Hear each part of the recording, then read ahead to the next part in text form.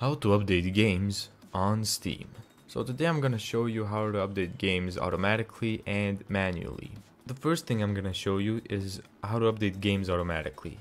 So what you need to do is right click on the game, go to properties, go to updates, and here under automatic updates, click the first option and click always keep this game updated, or always auto update this game before others.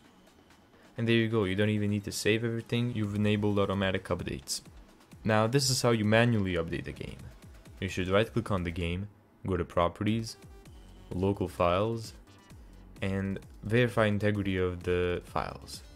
So what this will do is basically verify if there are any corrupt files in the game or if the game isn't updated.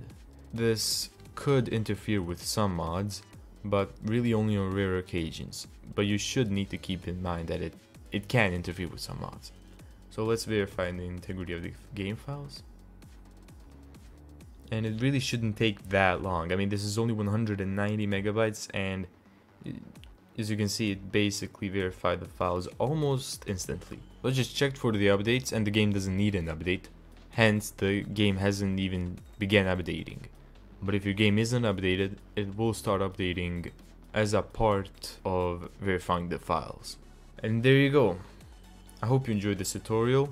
Thank you so much for watching. If you found this tutorial helpful, make sure to give it a thumbs up and subscribe.